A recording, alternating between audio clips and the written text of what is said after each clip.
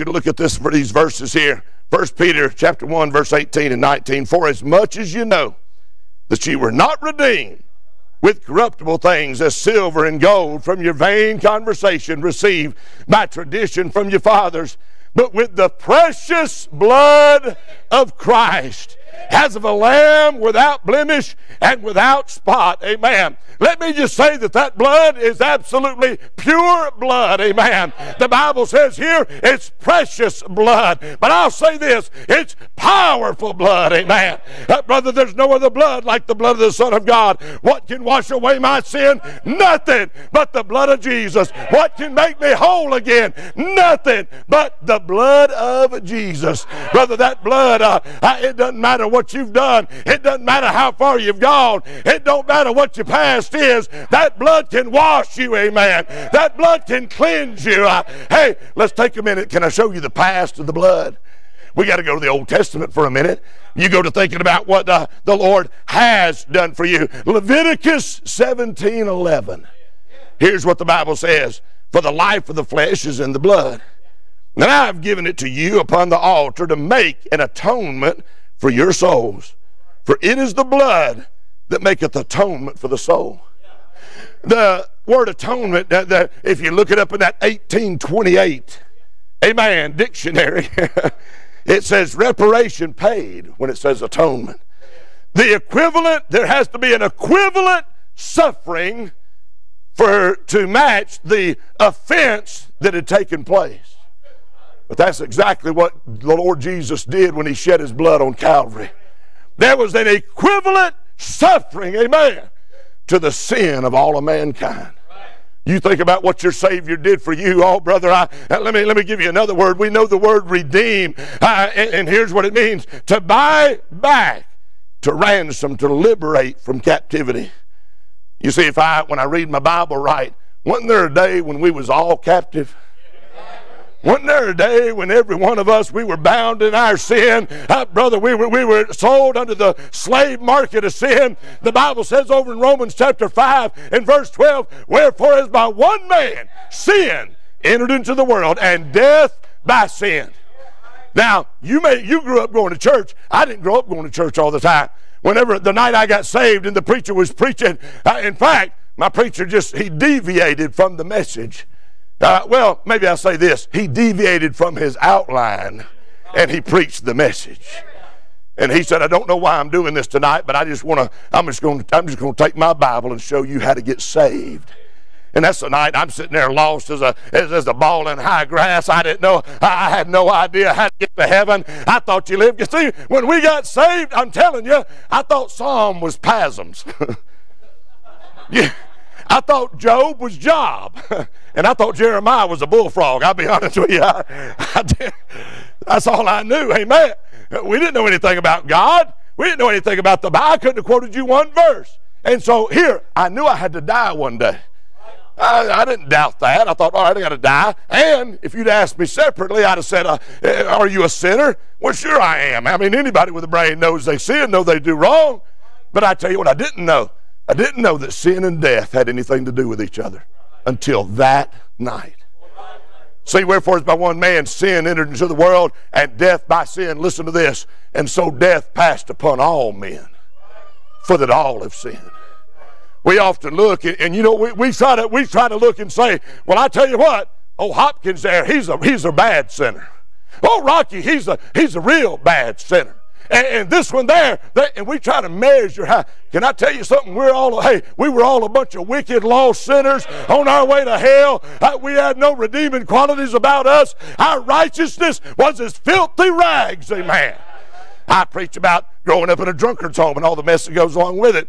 Had a preacher one time, he borrowed that. He said, I grew up in a preacher's home and all the mess that goes along with it. I said, well, whatever, amen. I just know this, we all needed to be saved. See, the Lord knew that. Lord knew that whenever man fell in the Garden of Eden, you see the fall of man, then you see the filthiness of man, but then you see what God had to do for the forgiveness of man. You see, we look back all the way back yonder in the Garden of Eden, you know, when they sinned and God came walking in the garden and he found them there. Everybody blamed it on somebody else, just like we do today. Adam's like, well, the woman you gave me, and the woman's like, well, the serpent beguiled me, and that's just, but here, don't throw off on them. We do the same thing. Ain't nobody like just saying, hey, I'm wrong. We all want to say it's my wife's fault, husband's fault, kid's fault, preacher's fault, somebody else. The only person I've seen in the Bible that can't get help is somebody that won't repent.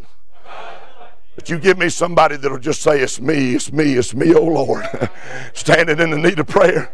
Hey, it's me. Hey, give me a lost man that won't argue with you about it, that'll say, I'm lost and I don't want to go to hell. That man's real close to getting saved right there. You want to get right tonight? Then give me somebody that'll just say, I've been wrong. Man, I've gotten away from the Lord. I'm not where I ought to be, and I need to get right. Give me that man or woman. Hey, 10 times out of 10.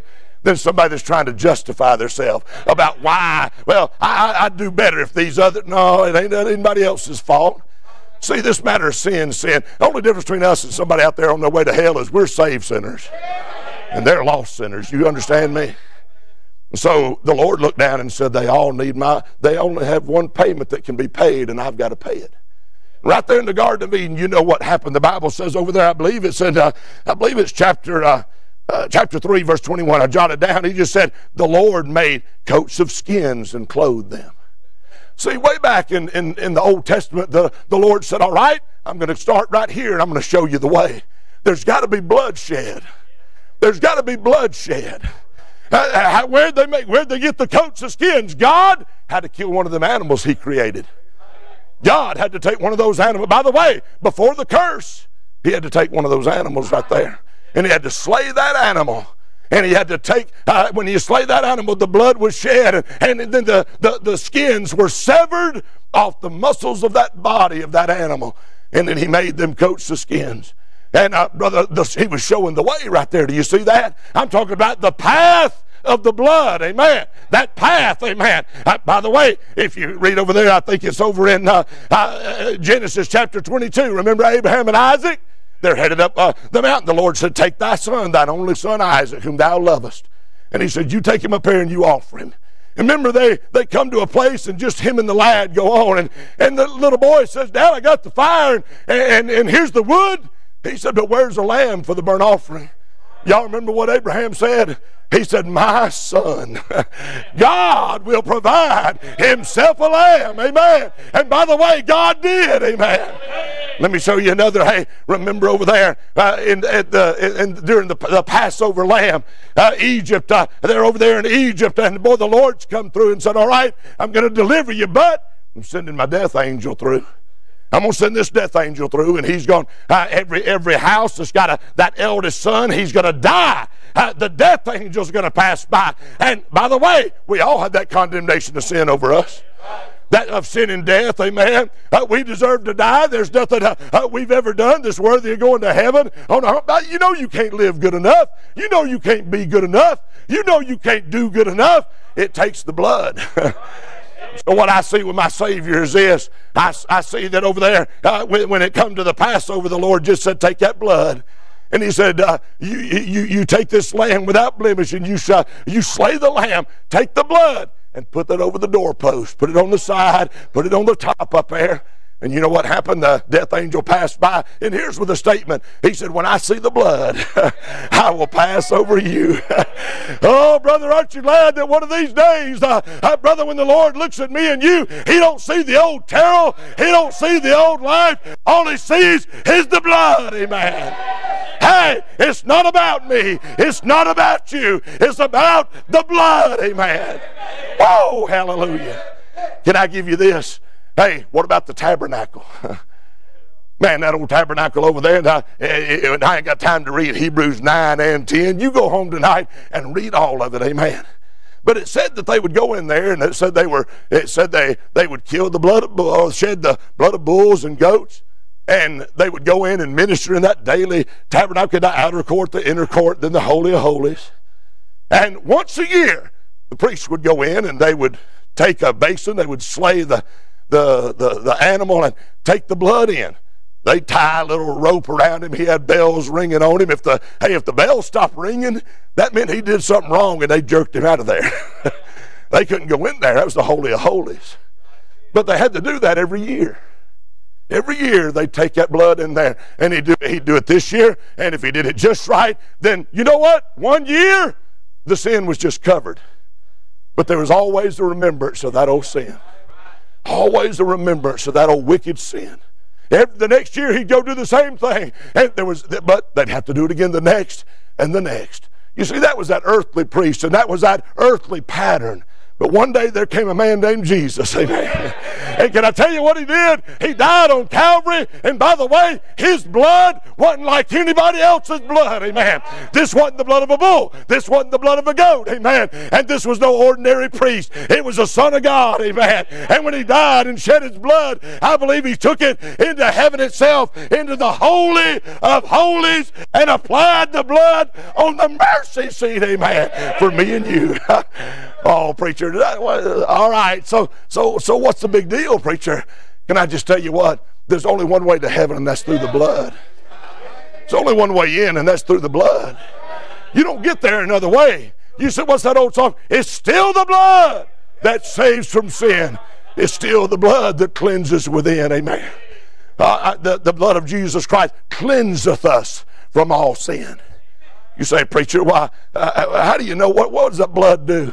Well, see, again, my family, if you came down to our house and there was a full stock bar downstairs, and I mean, people came in and out of our house, all kind of wickedness. There's things that all these years, and I still don't preach on some of the things that I saw that went on down there just out of respect for the family.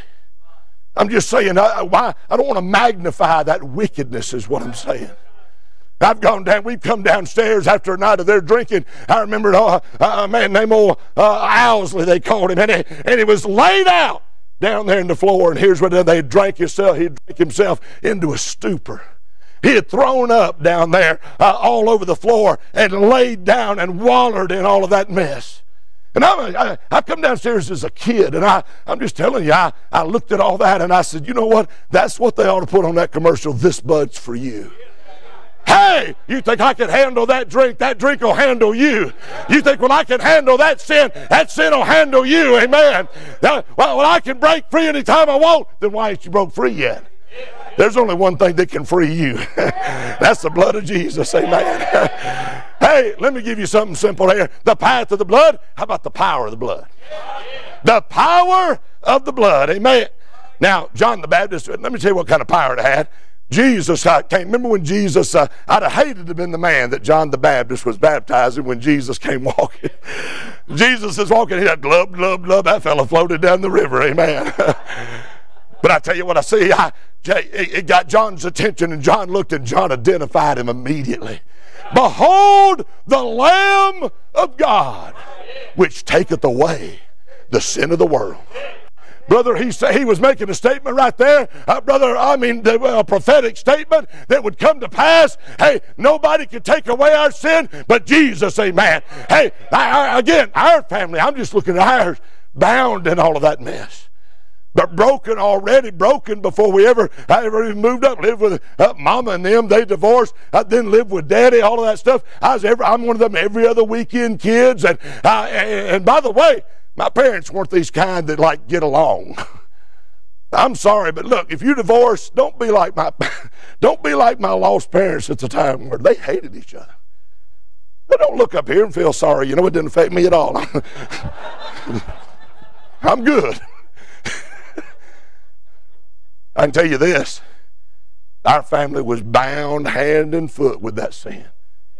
But when I go to thinking about the power that's in the blood, can I give you something? It's eternal blood. When I say eternal, hey, when the lady has a baby, that blood is determined by the Father. Is that right? Well, can I tell you, Mary was overshadowed by the Holy Ghost, amen. And that holy thing that was born of her was the Son of God, amen. You know whose blood was flowing through Jesus? God Almighty. Oh, eternal blood, amen. Hey, not like any other blood that ever been shed. They'd shed a lot of blood to cover that sin for years and years. But it was eternal blood. It was the blood of God. And then I give you this, it was immaculate blood. There's that word immaculate has the connotation of cleansing a stain. Can I tell you, sin stains everybody it ever touches. Sin, hey, sin darkens your life. Sin messes up. By the way, when you say the lost man, hey, it darkens the saved man's life. It darkens the saved lady's life. What in the world has saved people got doing? Hey, running around and staining their life with a bunch of sin after the Lord Jesus shed his precious blood for the likes of me and you. Amen. But I want to tell you what, I think about over there in Isaiah. Isaiah just said, come. He said, come now. Let us reason together, saith the Lord. He said, though your sins be like scarlet, they shall be white as snow. Though they be red like crimson, they shall be as wool.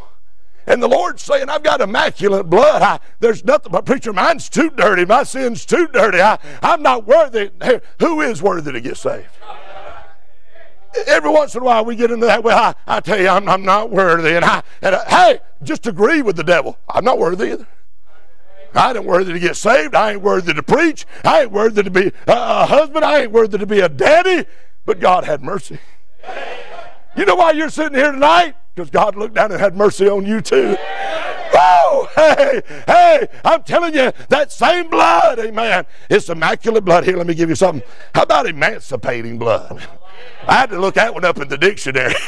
You know what that just means? Hey, it frees you. It frees you. Can I tell you, after Jesus passed by our way, he came down by our house, and Daddy got saved, and stepmama got saved, and then my brother and then I got saved and all of that. You should have been there that afternoon when we took everything in that bar, every box of long neck Budweiser stacked up against the wall, and we opened every one of them and poured every one of them out there in the backyard. Amen. Well, wait a minute now. That stuff costs money. Hey, that's the stuff that had bound our family. But now Jesus has passed by. Now the blood's been applied. Amen. And I tell you what God does. He changes people. Amen. We didn't need that anymore. We had Jesus. Praise God. It's emancipating blood. Amen.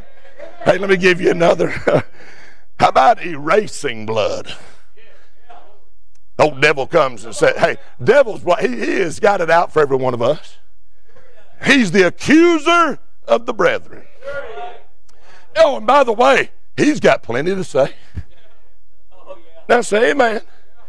Brother Bobby, I don't know you. He's got plenty to say about you. But not any more than he's got to say about me. Sister, not any more he's got to say about you. Hey, boys, not any more he's got to say about you. I can go to the youngest and we can go to the oldest, and I can say, he can point his accusing finger at me and you, and he can say, but oh, let me tell you, I watched them today and I've seen this. And the Lord, though, but the Lord comes down. Remember, it's erasing blood. The Bible says over in Psalm 103 that our sins have been, it says, have been cast as far as the east is from the west. And that there's no remembrance of them. You understand? Remember that old song, Tell Me What Sins Are You Talking About? The devil comes and starts throwing all that stuff up, and you know what the Lord says? Tell me what sins are you talking about? I got a record book right here. I got a Lamb's Book of Life, and I see nothing right here. All I see is my son Jesus. All I see is the blood, amen. He erased our sins. There's no record of them anymore. Man alive, or you can, hey, now there's some counties you can go in, and we might find some of our names. I didn't say your name, I said ours. But there ain't no record up in heaven. The Lord's unwiped away, and then it's just exceptional blood. I'm just saying, it's one of a kind. It's one of a kind. It's so precious. When you get weary as a pastor, when you're like, Lord, is it worth?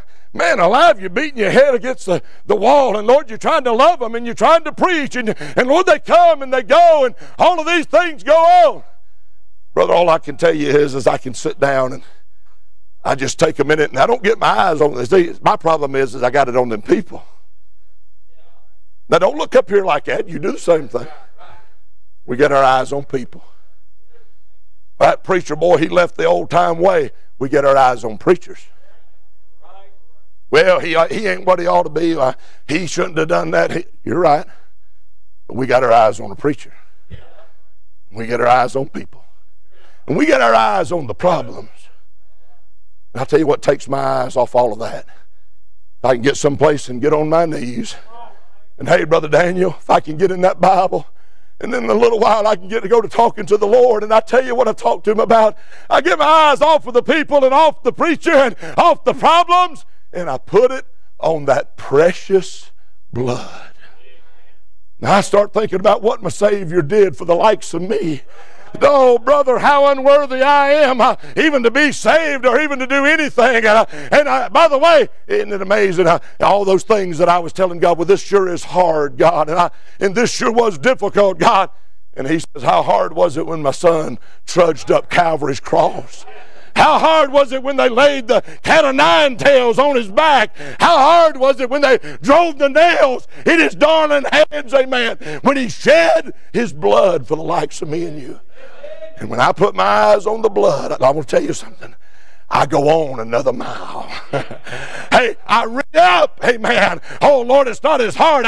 God, forgive me for complaining. God, I'm sorry. I'm just telling you, you get your eyes on the blood and get it off all that other, you'll keep going too. I give you the last thing, just the proof of the blood. What do you mean, the proof, preacher? Is that all I can tell you? How do you know the blood's really that powerful?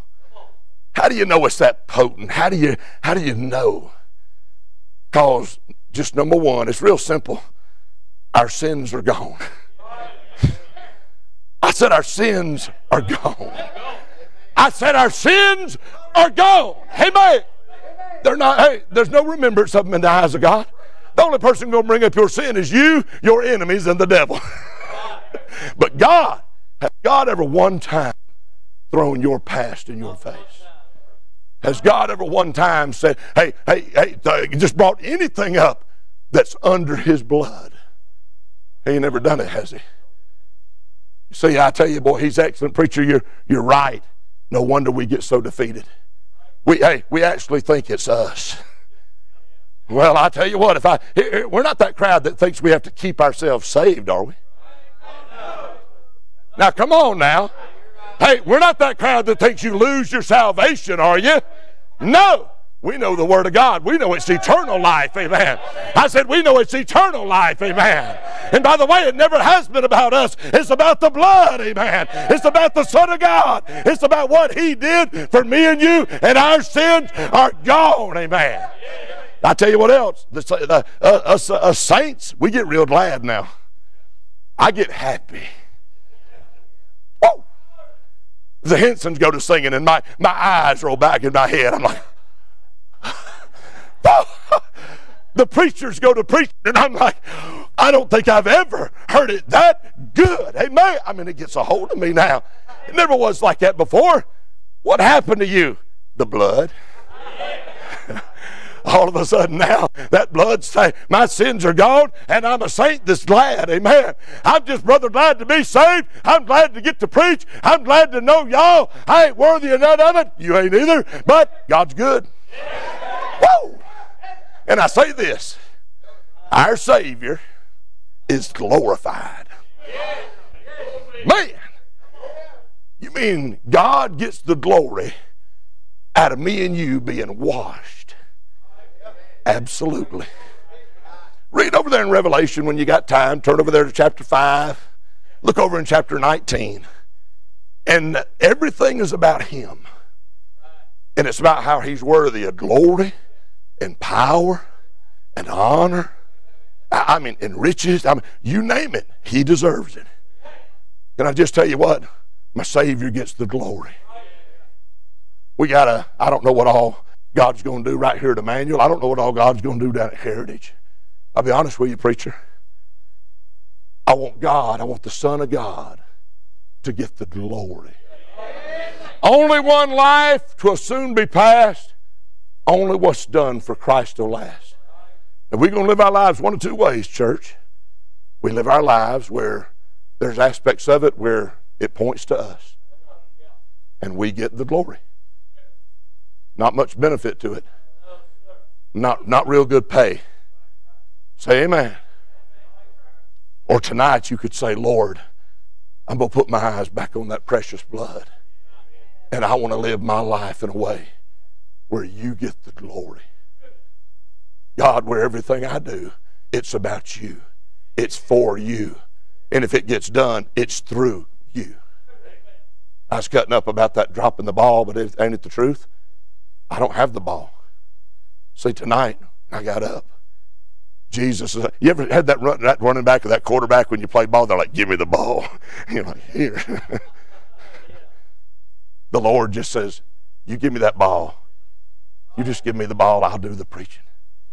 You're going soul winning, give me the ball. Hey, man, I'll do the soul winning. It don't matter what you're doing. Do you see? Hey, I hope you can understand this. I just say this, thank God for the blood. Put your eyes on your darling Savior and on what the Lord called his precious blood that he shed for me. And you bow your heads, preacher. Matthew chapter 13. When you read chapter 13 in its entirety, you'll find there's a great multitude of people that's gathered along the seashore. They're listening to Jesus. According to verse 2, he then, seeing the multitude, he enters into a ship. He sits down and begins to teach them. And then in verse number 3, the Bible tells us that he spake many things unto them in parables. Now, we know tonight that a parable, by definition, is simply an earthly illustration that reveals a heavenly truth. There's one thing about the Lord Jesus that's always amazed me, and it's the fact that he never preached nor taught over people's heads. I mean, you always, when you hear him preaching and teaching to those around him, for example, when he talked about the farmer going out sowing the seed, they certainly understood what he was talking about. Whenever he spoke of the shepherd seeking the sheep and tending the flock, they also knew what he was talking about. I got to say, beyond any doubt, Jesus was a master at using the simplicity of a parable to teach a profound truth to those that were around him. If you'll look with me tonight in verse number 45, the Bible says, again, the kingdom of heaven is likened to a merchant man seeking goodly pearls, who, when he hath found one pearl of great price, went and sold all that he had and bought it.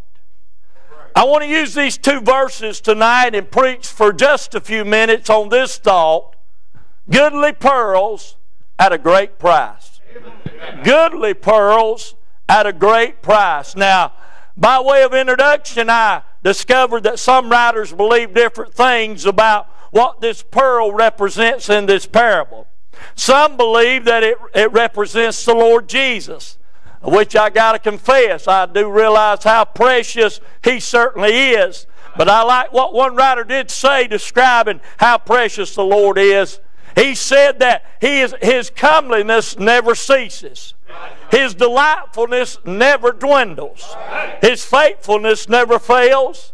His forgiveness will never falter. And his love never lessens. And his righteousness never recedes. Yet in all of that, and I believe, we consider these verses tonight in their context, we'd have to conclude that Jesus is not that pearl that he's speaking of here in the parable. Other writers believe that this pearl of great price is the nation of Israel. Once again, when you look at this in the context of the passage, even though they are God's chosen people, they are the apple of his eye, you and I would have to conclude that he's not talking about the nation of Israel. You say, well, preacher, if it's not the Lord Jesus, if it's not the nation of Israel, then what is this pearl of great price that he's talking about? Well, I'm glad you asked. I believe in the context of the Scripture tonight, if you'll look, you'll find the pearl is a picture of the church collectively and you and I as born-again believers individually. You see, the merchant man in verse 45, I believe, is a picture of the Lord Jesus. I base that on three things tonight. Number one, we find the merchant man is seeking that pearl. Just like God sought Adam and Eve in the garden. And just like the shepherd in Luke chapter 15 went out and sought after that one lost sheep. And once he had found it, he picked it up and put it on his shoulder and placed it into the fold. I thought about that Wednesday night back in 1980, 41 years ago. Now, I'll be honest with you, some of you's heard me tell it, but I just never get tired of telling it. 41 years ago on a Wednesday night, Brother Doug, the great high priest, the Lord of glory, came to where I was in the person of the Holy Ghost. He convicted me of my sins, showed me I was on my way to hell. And on that Wednesday night, I went down at the altar. Nothing but an old long-haired, pot-smoking, pill-popping, powder-snorting, hippie drunk. And He reached further down than I ever could have reached up. And He saved my never-dying soul. I'll go ahead and tell you, oh, what a Savior. Oh, what a friend He's been to me. I thought about this. There was times when I didn't love Him, Brother Sidney, but He still loved me. Hey, there was time when He wasn't in my heart. But I'll go ahead and tell you, I love that song. When He was on the cross, I was on His mind. But I'll be honest with you, before the foundation of the world, I was already on His mind. We see, number two, not only we see Him seeking after the pearl, but we also find the merchant man sacrificing for that pearl. Look with me again there in verse 46. The Bible says, who, when he found one pearl of great price, said he went and sold all that he had. You say, well, preacher, exactly how much did it cost the Lord Jesus for mine and your redemption? I'll tell you how much it cost Him. It cost Him everything. When me and Brother Daniel was sitting there talking, and he leaned over. He had no idea what I was preaching. And he said, the Lord emptied out heaven for you and me. Well, I thought about that. John 3:16 is a realization of that sacrifice. That God so loved the world that He gave His only begotten Son, that whosoever believeth in Him should not perish but have everlasting life. For God sent not His Son into this world to condemn the world, but that the world through Him might be saved. Salvation's free, but you mark it down, it's not cheap by any means. Bible says that we were by nature the children of wrath, and we were vile and wicked, that we were depraved and corrupt. Yet the Bible goes on and tells us, for His great love wherewith He loved us, that even when we were dead in our trespasses and in our sin, He died on the cross for you and me and rose again the third day. We see the merchant man seeking after the pearl. We see him sacrificing all that he has for the pearl. But then thirdly, notice with me, we find the merchant man securing the pearl in verse 46. The Bible says that he bought it. He just didn't go seeking after it. He just didn't go looking for it. But when he found it, he bought it. I thought about this. In other words, this verse is telling you and I tonight the labor was finished. He's telling you and I the work was done and the transaction was complete. Over in Matthew chapter 16 and verse 18, Jesus didn't say, upon this rock I may build my church. He didn't say, upon this rock I might build my church. He didn't say, upon this rock I hope to build my church. But He looked at Simon Peter and He said, Peter, upon this rock I'll build my church, and the gates of hell shall not prevail against it. Now I want to ask you a question. I wonder why the Lord likened His people, the church, to a pearl. Wonder why He didn't liken it to a diamond or a ruby or an emerald or a sapphire. Well, let me give you three truths real quick about a pearl that I hope will answer that question for us. Notice with me, first of all, I want you to notice the conception of the pearl. Scientists tell us that the pearl is the only gem that is formed in an animal. And that animal being, of course, an oyster. Three things that got to happen in order to produce a pearl. Number one, they tell us that a particle is involved in its conception. Of course, that particle being nothing more than a grain of sand. Doesn't matter how big it becomes. Doesn't matter how beautiful that it ever gets. Doesn't matter how expensive that pearl may become. It started out as nothing more than a worthless piece of dirt.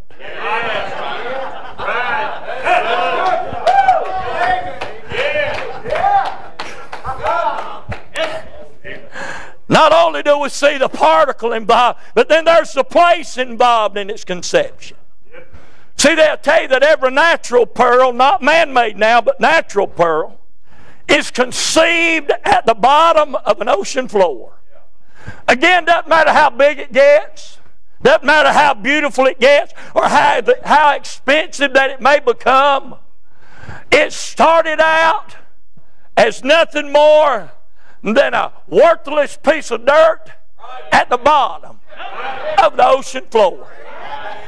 There's the particle, and then of course there's the place, and then there's the pain involved in its conception. I'll tell you, I thought about this tonight. Oysters belong to a group of animals that don't have any bones. Another characteristic of the oyster is that the shell around it is actually its home.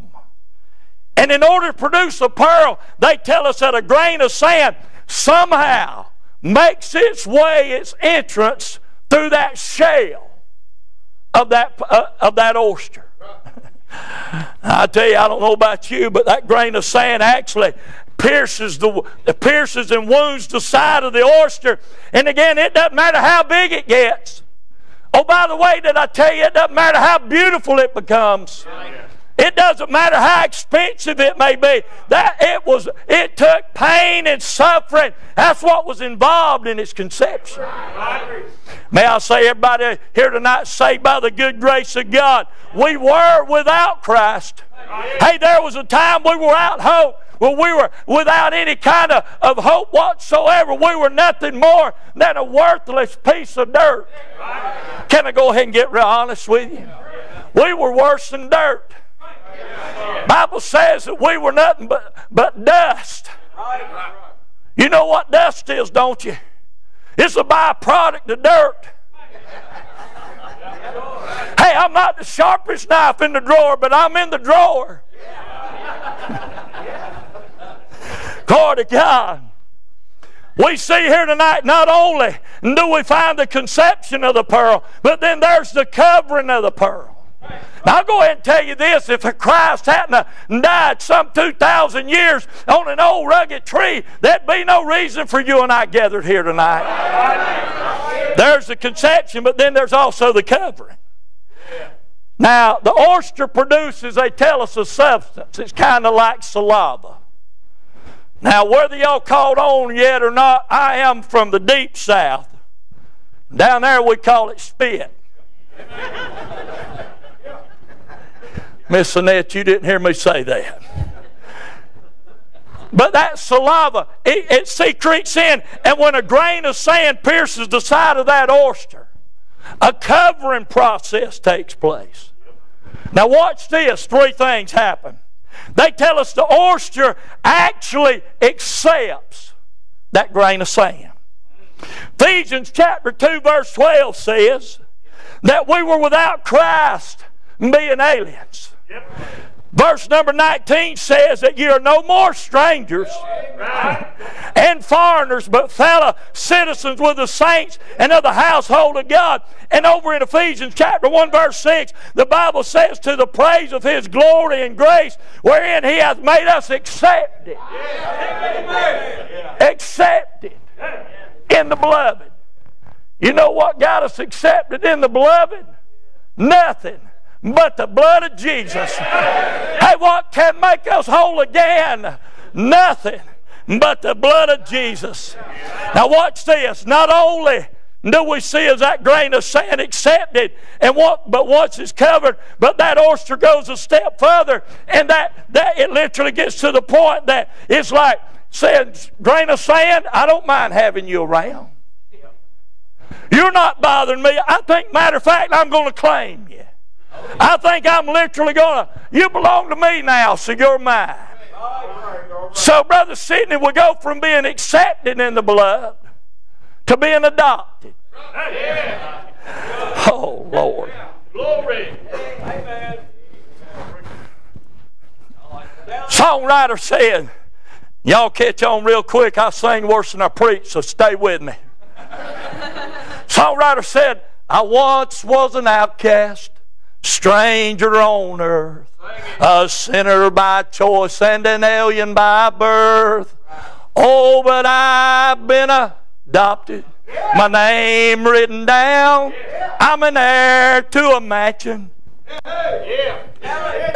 Got a robe and a crown. I'm a child of the King. Yes, a child of the King. With Jesus my Savior, I'm a child of the King. You know what's good about being adopted?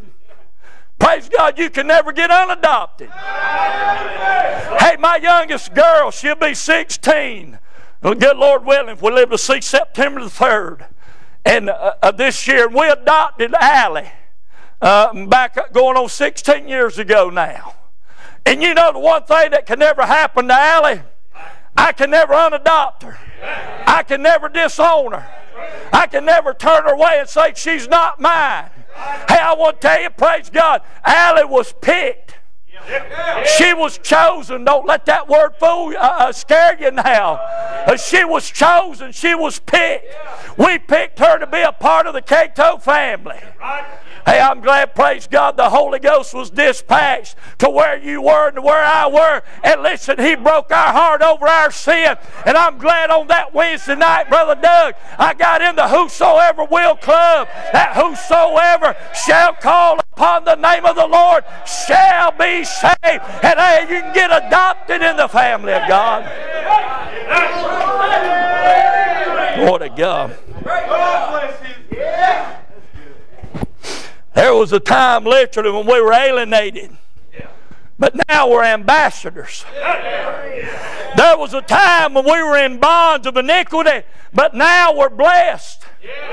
There was a time when we were corrupt, but now we've been made clean. There was a time when you and I were guilty, but glory to God, we found grace in the eyes of God.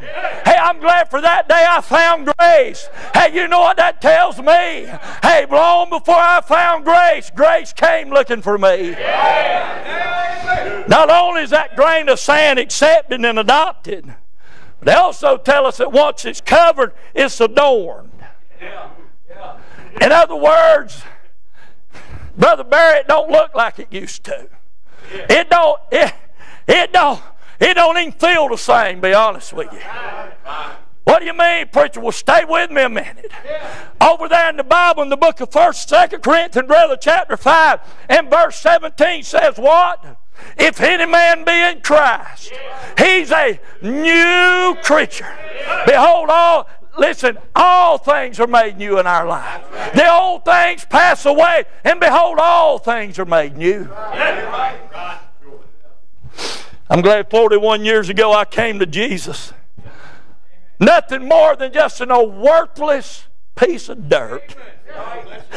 But a covering process took place. You say, well, preacher, you don't look like much. Well, hang on. You don't either. But God's not finished working on us. Hey, God's still working. Hey, I'm a work in progress. Hey, one day, praise God, I'm going to step out on a street of gold. I'm going to see gates of pearl and walls of jasper. Hey, one day, praise God, I'm going to see Him who is altogether lovely. And then and only then will you and I be complete.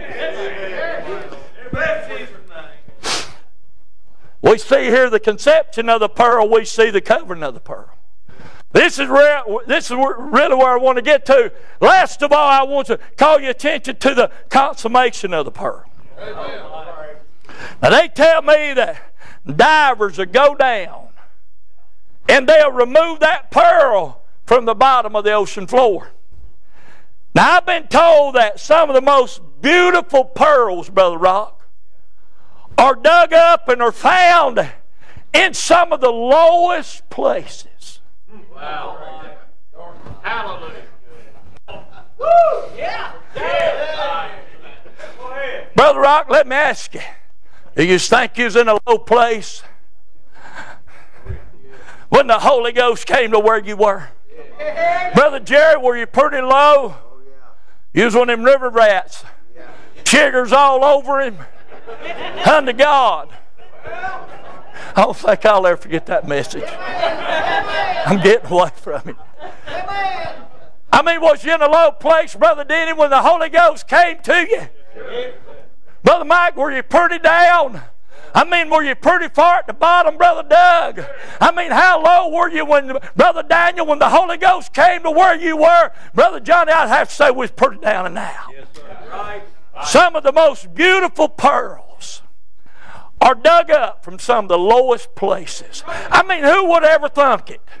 That an old transplant from South Carolina would be up here, praise God, on a Friday Night Live, the Friday night Super Bowl. I mean, of spiritual believers, amen. Hey, had it not been for the grace of God coming to where I was, I'll go ahead and tell you, praise God, the Lord could have dropped me off in hell on that Tuesday before I got saved on Wednesday, and He still would have been God. He still would have been holy. He still would have been righteous. He still would have been the King of Kings and the Lord of Lords.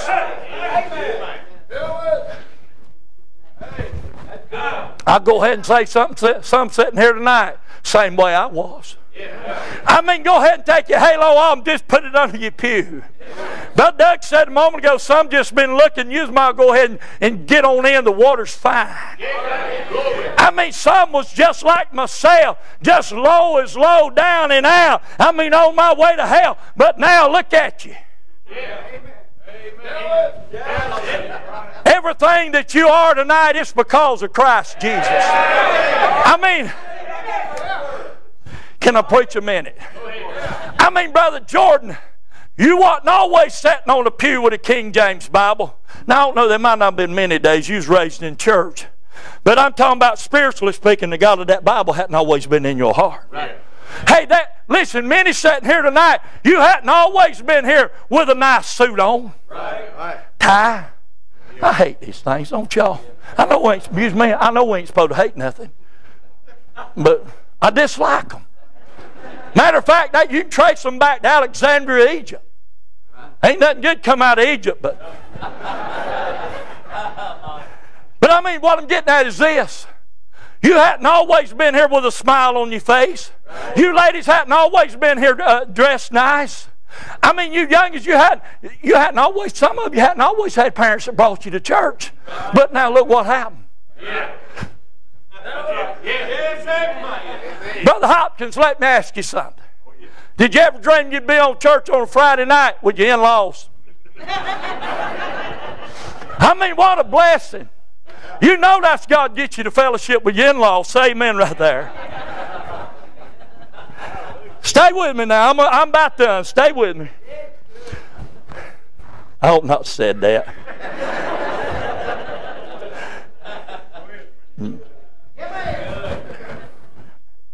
Once that pearl is removed from that oyster shell, let me say this, it is by no means perfect. Now, you'd be hard convincing some folks this, but we still fall short of the glory of God many days of our life. But you know what? Now listen. They tell me that they got what they call peelers that'll peel away on that oyster, getting all those infirmities out of them, cleaning them up, polishing them up. Thank you, preacher.